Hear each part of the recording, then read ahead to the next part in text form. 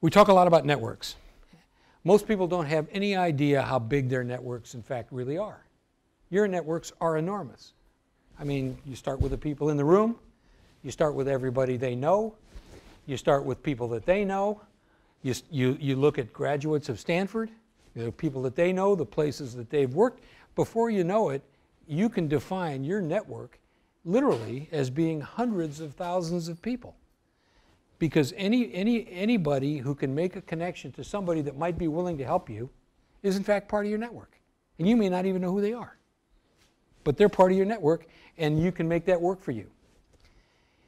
If you want to meet somebody, usually somebody in the Stanford Business School alumni community, will make that introduction for you if you can figure out the right way to get to them and the right way to ask that question. GSB alums will usually help.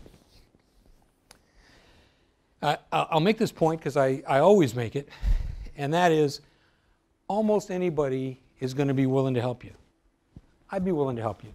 Your classmates would be willing to help you. Your professors and alumni will be willing to help you, but very few of them are going to be willing to do your homework for you. And so, an example. If you call me and say, Tom, I want to get into, I don't know, venture capital. Would you introduce me to some venture capitalists? Well, that's a lazy question, okay? But if you said, I've got 2 years in the venture capital industry and I worked on a project that, Josh Green at Moore Davidow is a board member of, I know you know Josh because I know you work with him on a board. Would you be willing to introduce me to Josh Green so that I could have a conversation about this project that I know he's interested in? Okay, now, night and day, those two questions. The first one, general, requires work on my part. And I'm not going to go do a lot of work to try to figure out what you could have figured out and didn't.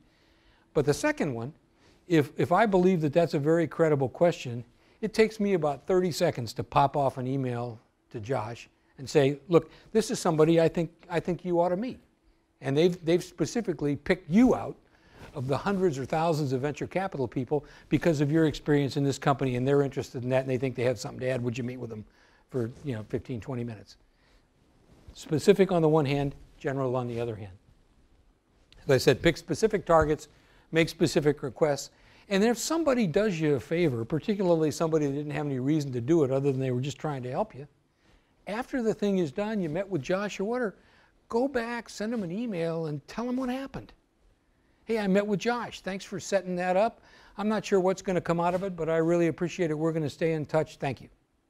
Believe me, that will pay dividends later. First of all, it's just good common courtesy if somebody did something for you that they didn't have to do, to call them up and thank them and tell them what happened, because they're probably curious.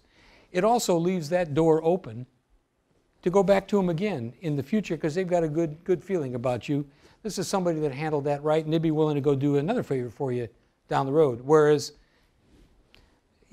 I've got a lot of people, I won't name them, maybe I will later, a few, but who seems like every couple of years would call me up and say, Tom, it's been so long since we've talked.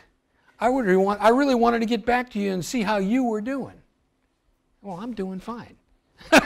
How are you doing? Well, I didn't work out. I was looking for a job. Well, what happened with the last thing that you called me about 2 years ago that you never came back and told me what happened about that? And, maybe I'll be polite to them. Maybe I won't. More likely, they don't. Somehow, I'm out of town or something when that call comes in, and my EA just handles it and it never sees the light of day. Stay connected to the people who have helped you.